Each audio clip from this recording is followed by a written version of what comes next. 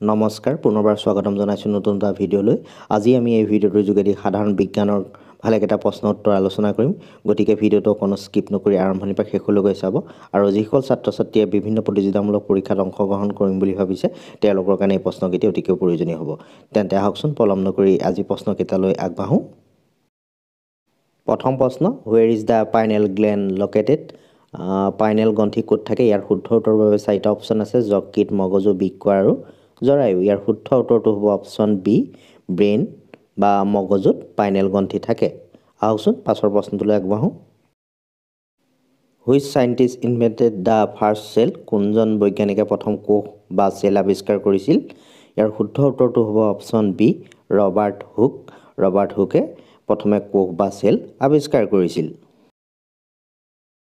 অন্য এটি গুৰুত্বপূৰ্ণ প্ৰশ্নটো হ'ল হৃদয় কিহেৰে গঠিত heart is made up of ইয়াৰ শুদ্ধ উত্তৰটো হ'ব option B two cardiac muscle বা হৃদযন্ত্ৰ পেশীয়ে আমাৰ হৃদয় গঠিত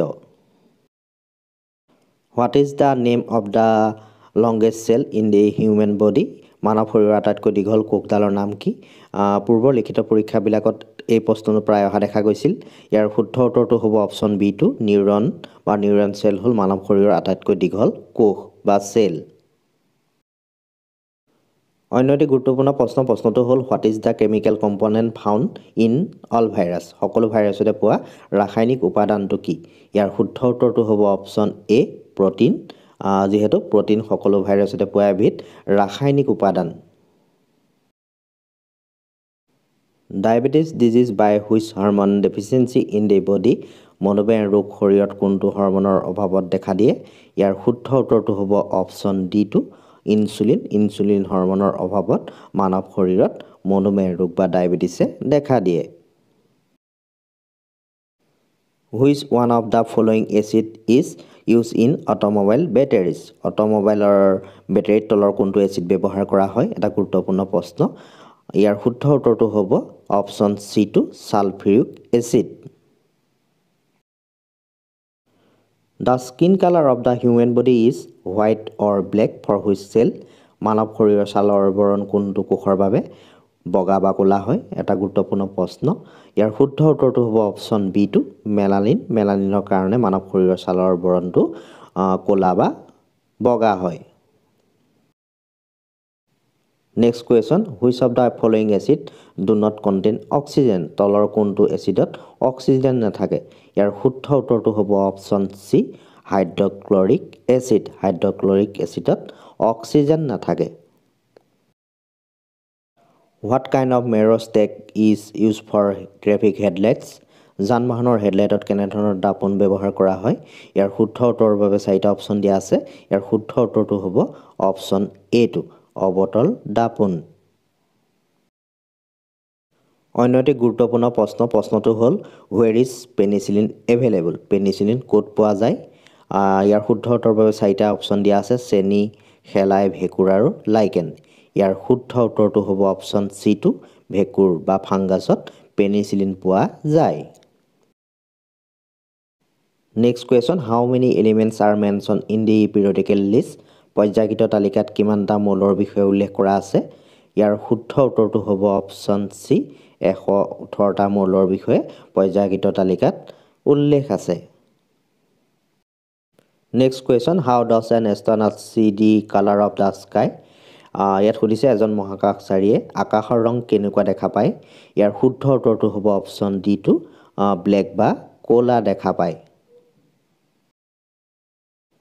thyroxine hormone is সিক্ৰেটেড from which gland of the body thyroxine বা T4 হৰমন শৰীৰৰ কোনটো গ্ৰন্থিৰ পৰা নিঃসৰণ হয় ইয়াৰ শুদ্ধ উত্তৰটো হ'ব অপচন ডি টু থাইৰয়ড গ্ৰন্থিৰ পৰা নিঃসৰণ হয়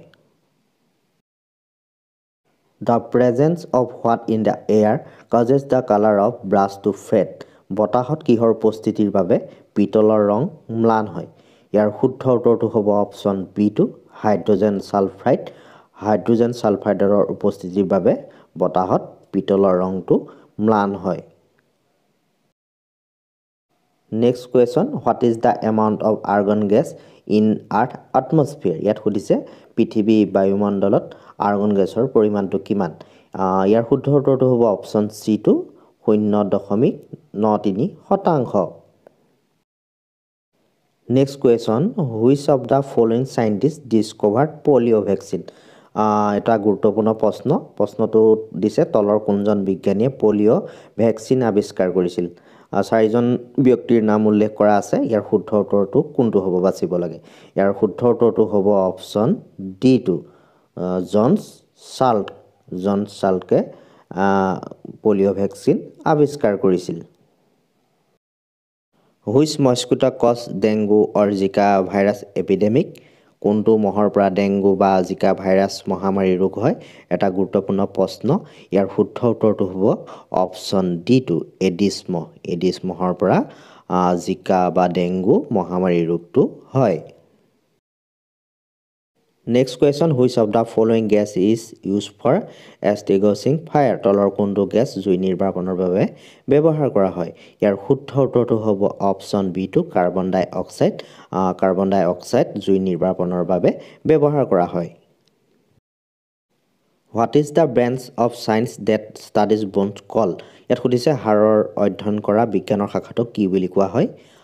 ইয়াৰ শুদ্ধ উত্তৰটো হ'ব option A2, অস্টিঅলজি। Next question, are plant cell wall made up of elements? উদ্ভিদৰ কোষ বেৰসমূহ কিহৰ দ্বাৰা গঠিত? ইয়াৰ শুদ্ধ উত্তৰটো হ'ব অপশ্যন B2, চেলুলজৰ দ্বাৰা উদ্ভিদৰ কোষ বেৰসমূহ গঠিত। What is fungal studies called in science language? ইয়াত সোধা হৈছে ভেঁকুৰ অধ্যয়নক বিজ্ঞান ভাষাত কি বুলি কোৱা হয়? ইয়াৰ শুদ্ধ উত্তৰটো হ'ব অপশ্যন D2, মাইকোলজি। বন্ধু বান্ধৱীসকল, আজিৰ প্ৰশ্ন উত্তৰ শিতানৰ শেষৰ প্ৰশ্নটো লৈ আহিছোঁ। শেষৰ প্ৰশ্নটো হ'ল what is the normal blood pressure of human? মানুহৰ স্বাভাৱিক ৰক্তচাপ কিমান?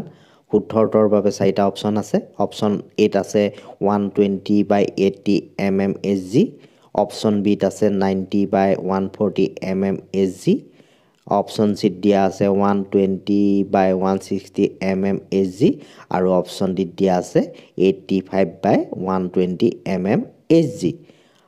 শুদ্ধ উত্তৰটো যদি আপোনালোকে জানে নিশ্চয়কৈ কমেণ্ট কৰি জনাবচোন।